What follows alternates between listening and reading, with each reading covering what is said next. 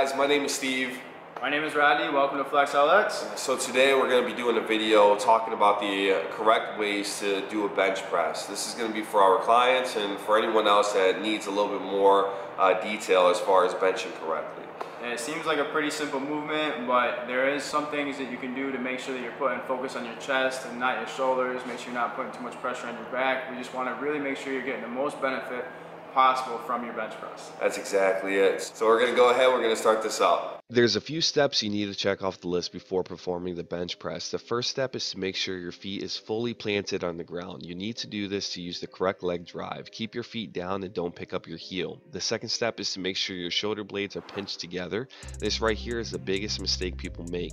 Without pinching your shoulder blades back, your front delts would do a lot of the work instead of focusing primarily on your chest.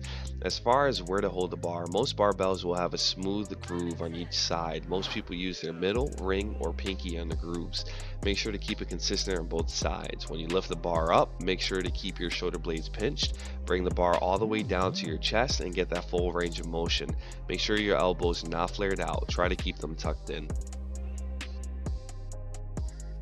And this is just a side view. Again, feet fully flat on the ground. Shoulder blades pinched. There will be a little bit of a gap from where your shoulders are and where your butt is. Again, find the grooves on the barbell and bring the weight straight down to your chest.